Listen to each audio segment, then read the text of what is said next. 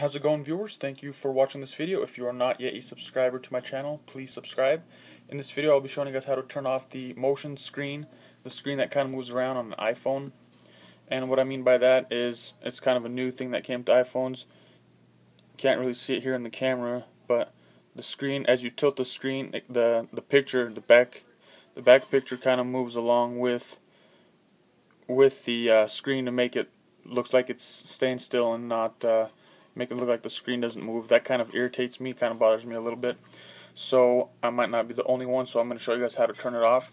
So to start off with, go to your settings, and from your settings go to general, and from your general, it's right here in accessibility, and then scroll down a little bit and it's under reduce motion.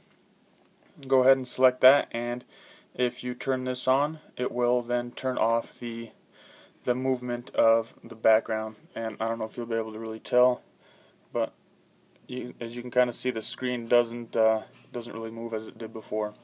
So that is how you turn off the motion movement on the iPhone 5. Hope you found this video helpful. Please like and subscribe. Thank you.